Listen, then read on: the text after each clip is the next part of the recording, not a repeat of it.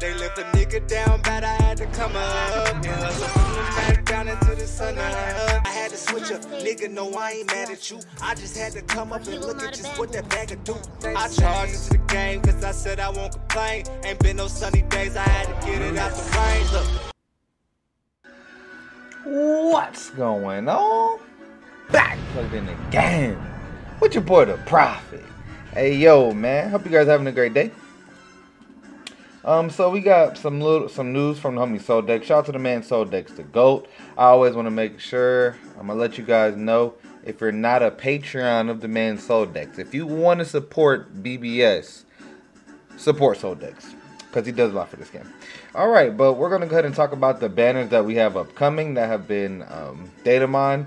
So, Guild Quest selection. I don't know if a lot of you guys know, but No Affiliation Guild Quest does officially start next week, which is October 4th.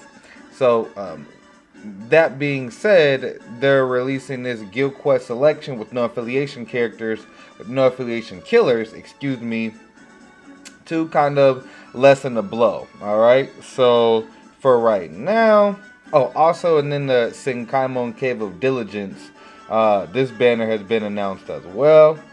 So, Ginzuru is returning on a banner, as well as Redux Tosh. Now is the time. Obviously, Redux Tosh is going to be in this banner, and then Ginzuru is going to be in the Senkaimon banner. So, for instance, a lot of you guys were wondering about the 5th anniversary characters. When will they come back?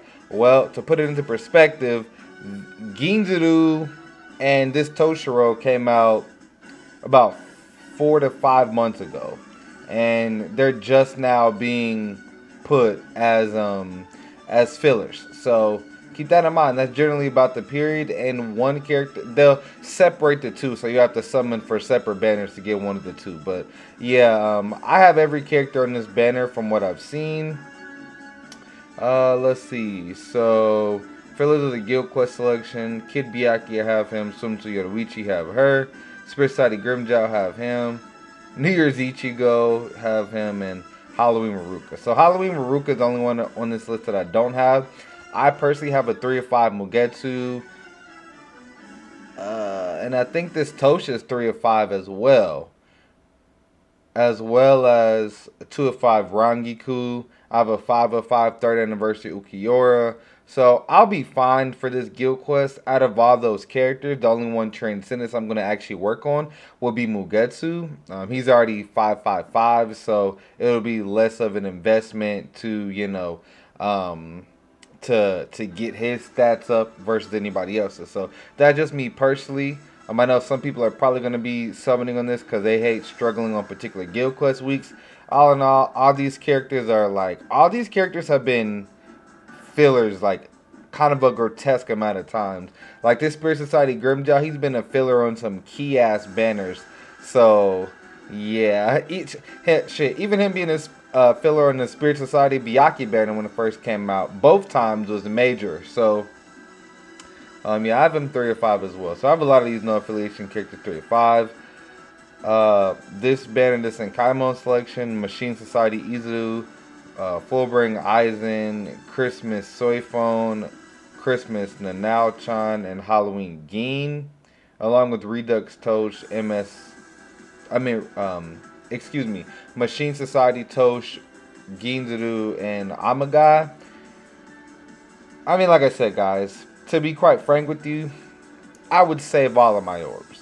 I know, like, if you need some for a specific floor of Senkaimon or, you know, something like that, I can maybe see, but don't go beyond step 5 on none of these banners.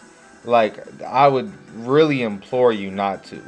Also, something that's pretty major, like a kick in the balls to a lot of people, Summer Resort characters. Now it's coming back. Now, Apache's coming back, excuse me. I'm in an interesting position because my Nemu is 4 or 5 and I stopped on her solo banner going for her. So I don't think I'm going to summon on this. My plan for Nemu was to try and get her next year with my Chooser 6-star. Hopefully, that was kind of my plan. But if I don't get her 505, I won't be all the way pressed. I'm prioritizing 5th anniversary Ichigo. I'd much rather have, you know, even 2 more dupes of him than getting a 505 Nimble. So, yeah.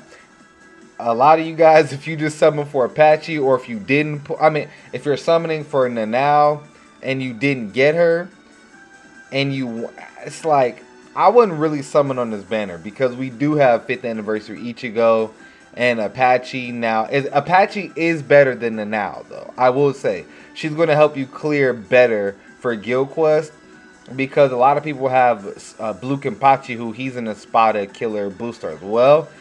So yeah, and you can build him for like last ditch or something. If he dies, as soon as he comes back, he'll be able to boost the team again. But yeah, Apache's going to be able to just clear mobs faster because of her truly superior 2nd strong attack.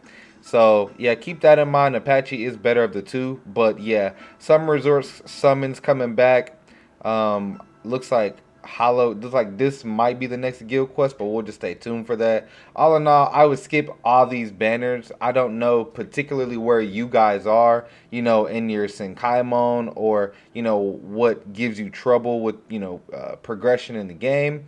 All in all, like I said, man, I would skip both these banners for real. Like I said, shout out to these Soul Decks for working so hard for the homies, for the crew.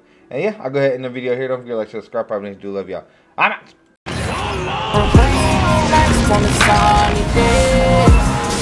Tell myself I'll make a wish. All them people done doubted me.